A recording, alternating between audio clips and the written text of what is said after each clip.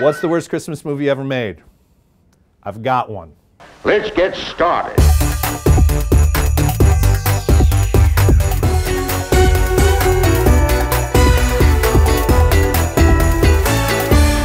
Hi, my name's Kevin Maher, and I watch a lot of movies. We're looking for one of your Santa Clauses. There's only one Santa Claus.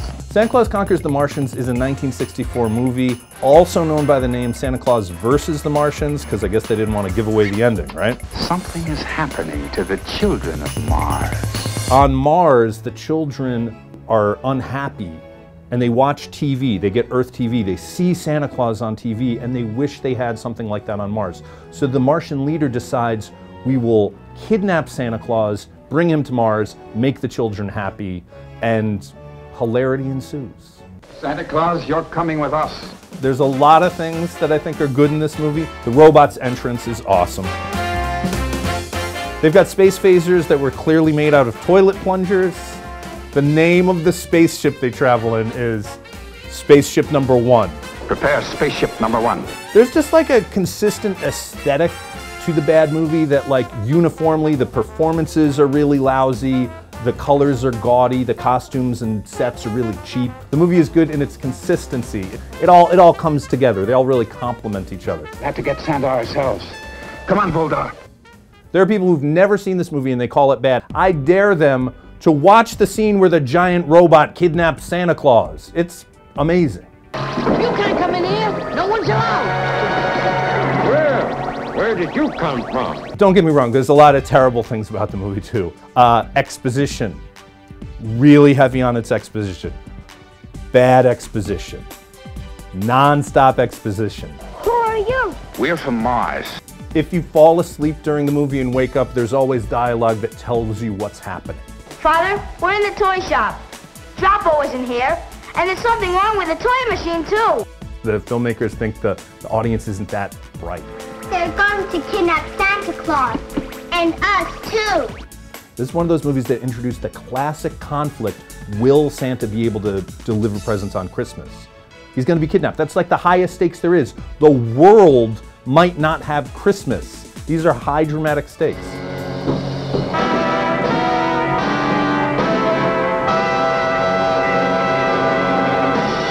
The performances are not what you would call award-winning, because at the time they didn't have awards for, like, worst actor. We have a weapon that's much more potent than that. As you may know, we are holding Santa Claus a hostage. One false move, and your little ho-ho-ho man will be destroyed. If you're a kid watching this in 1964, there's a dramatic death scene that is going to be traumatic. It's an explosion. There's nothing gentle about it. A guy blows up at the end of his life. He delivers his wisdom. They must learn what it means to have fun. Boom. That's it. Very, very terrible for young viewers. The movie is hypnotic. It just draws you in with its just weirdness and its badness. And the scene where they conquer the villain at the end, it just goes off the rails. You're going to relax permanently.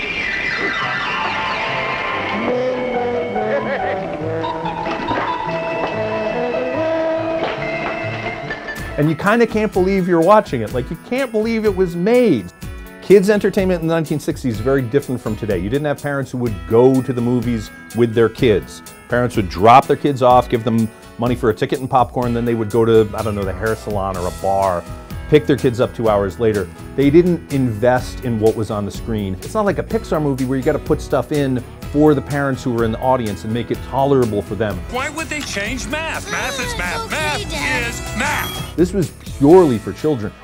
Kemar, I bought some new food pills. I hope the children will eat these. We have hamburger, buttered asparagus, mashed potatoes, and a special treat for them.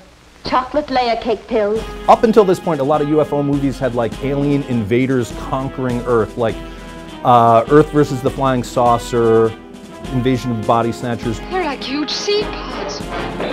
Really evil takeover. This is just showing Martians as like people who want to help their children because their children are sad. oh, Earth has something that makes their kids happy, we would love that for our children. So it's a very different view of like the enemy, the evil alien enemy. They're not so different from us. That was not being done in science fiction films at the time. When Santa Claus gets kidnapped in the world of the film, the nations come together, put aside their differences, and they say, we need to make children happy. Never in the history of mankind have the nations of the world reacted with such unanimity and cooperation. That's radical for 1964, in the middle of the Cold War. Has a very positive view of like, we all want the same thing. We want children to be happy. Santa Claus can do that. Santa Claus does do that. Thank you, Santa, for bringing happiness to the children of Mars. And the Christmas spirit to all of us. This is a quote from The Lion, the Witch, and the Wardrobe.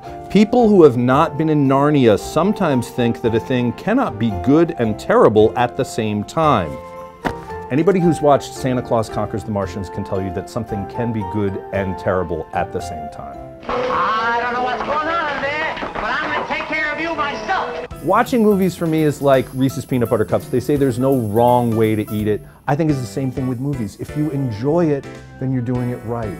And if people say it's a bad movie and you enjoy it, just go for it, enjoy it. You know, the holidays themselves can be good and terrible at the same time. Just take it all in, appreciate the good intentions, and just have a good holiday. Merry Christmas, everyone.